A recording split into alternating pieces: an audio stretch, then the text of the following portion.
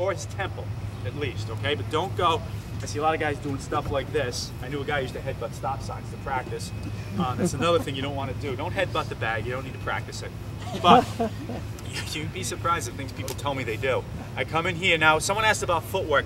I usually go right side forward. All right, if you do this, you lose a little bit of the range. But you know, we're not gonna get caught up in that today. Do whatever feels comfortable.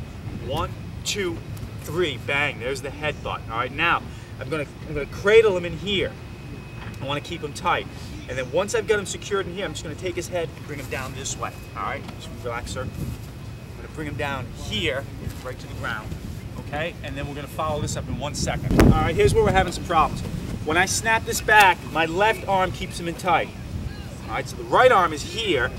The right arm came back to collapse. Now my right arm's going to come up because I don't want to cross here.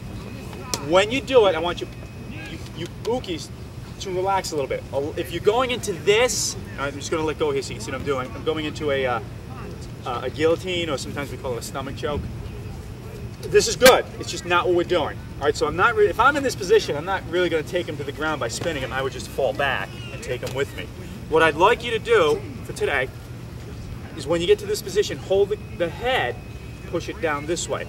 And if you need to, take your left hand and pull that way, and it becomes more of a garuma, a wheel throw, here. All right, and this is really where I want to be, in this position.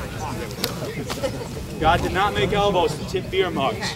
It was just a happy benefit. Oh, you came down nice, thanks. You made that look good. Well, I figured I'd been knocked out already.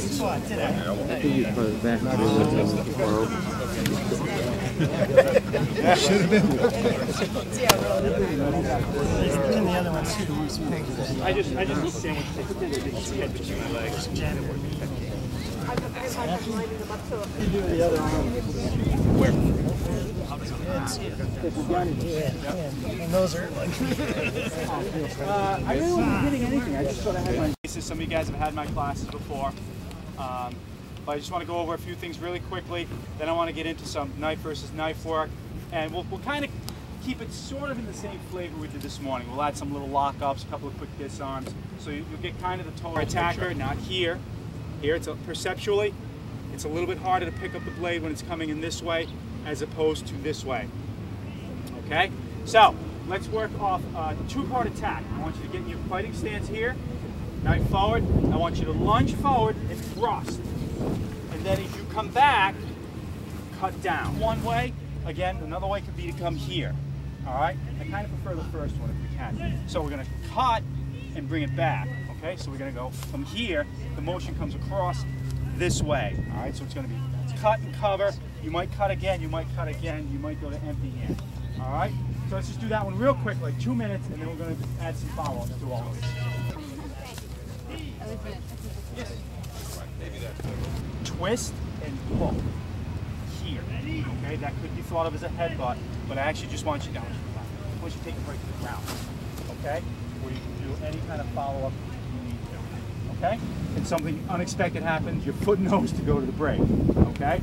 So it's the same idea here, it just requires practice. So now at this point here, I've cut, covered, you know, I'm coming up here, maybe, you know, you might need to kick him again. You might need to kick him. Alright? I make the strip and on the root we come into that. Just by accident. Alright, you don't do these things intentionally, but accidentally, your knife went against his throat. You're going to practice this for lawyers. You know.